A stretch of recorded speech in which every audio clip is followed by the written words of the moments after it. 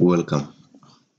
I hope you watched the previous videos about addition, subtraction, multiplication, division, power of whole numbers. And now we are going to talk about order of operations. So if in a calculation we have more than one of these operations, the question is, how do we proceed? Do we prioritize some operation or we just do it as we want? And the answer is there is an order to respect. And what is the order? Whenever we have parentheses or brackets in a calculation, we are forced to solve what is inside parentheses first. So brackets and parentheses first. Otherwise, we follow this order: power or roots, then multiplication, then division, then addition or subtractions. Let's do some example, and after that I will show you the short way of remembering what to do first and what to do next.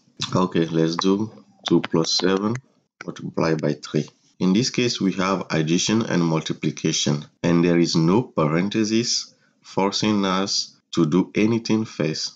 So we will go with the standard order, and based on that, multiplication comes first. So I will do 3 times 7, which is 21, and then I will do 2 plus 21, which is 23, and that will be our final answer. Another one, let's do 10 minus 2 minus 3 times 2. Here we do have parentheses, so we start with whatever is inside the parentheses. So 10 minus 2 will give us 8, right? And I will write the next step, everything. I'll bring everything down. Try to just take your time and write everything back. And then here we do have multiplication, no parentheses, so we go multiplication, that's 6. And I rewrite my 8 minus, and I will do 8 minus 6, and I'll have 2. So my final answer here is 2. Another one, let's do square root of 6 plus 3 divided by 3. Okay, in this case, the radical, this is what we call radical. This is the radical. The radical covers 3 and 6, right? And the radical in this case acts like a parenthesis. So we do it first. So we do square root of 6 plus 3, that's square root of 9, divided by 3. And the square root of 9 is 3. So this one will give us 3 divided by 3. And our final answer is 1. Another one, let's do 6 minus 3 plus 4.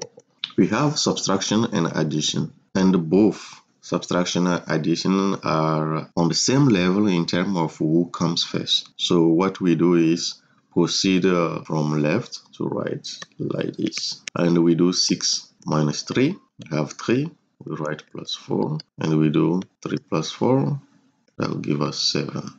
So this one is 7. Another one, 2 times 2 minus 1 divided by 2 plus 2. Okay, we pretty much have almost everything here. Parentheses first.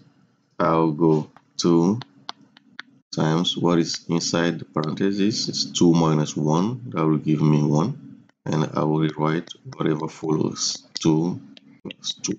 Okay, and then I see here we do have multiplication, division, and addition. And multiplication and division are on the same level in terms of who comes first. So to solve it, we go from left to right for multiplication and division. So we will do 2 times 1. Let me rewrite it here, divided by 2 plus 2.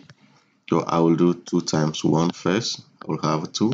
And I will just rewrite the following. Don't get tired of rewriting everything. Now I have division and addition.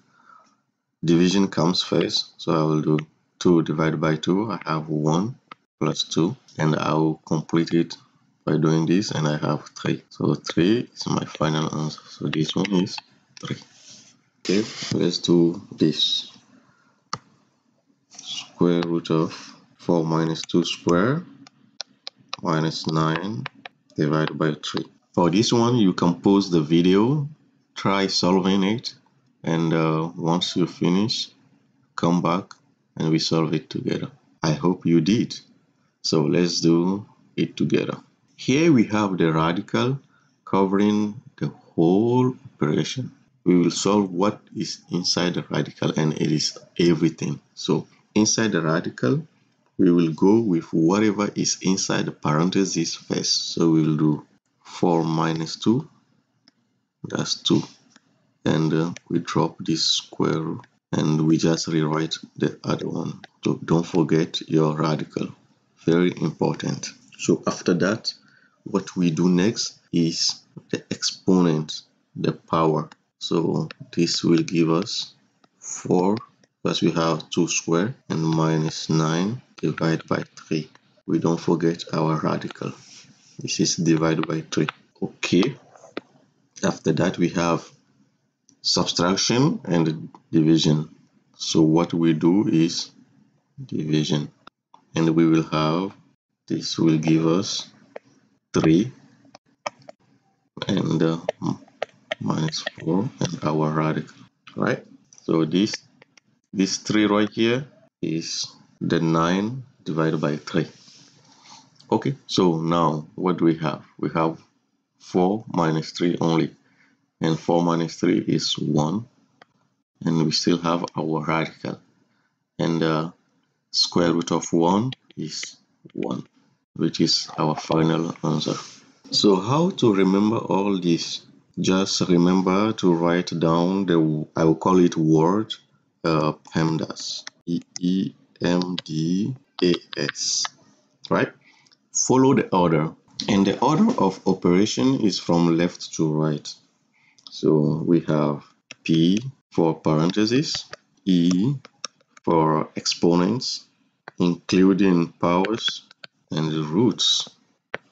So square root, cubic root, and all that. M and D for multiplications and divisions, and they are on the same level in terms of which comes first. So if you have both, you just perform your operation from left to right. And finally, we have A and S. So that's addition and subtraction. And they also are on the same level. Therefore, if they are following each other, you just perform the operation from left to right. So if you remember PEMDAS, you can figure out how to work it out. Let's stop here for now. We will continue with a new topic in the next video. Don't forget to like, share, subscribe, comment, and I see you for the next topic.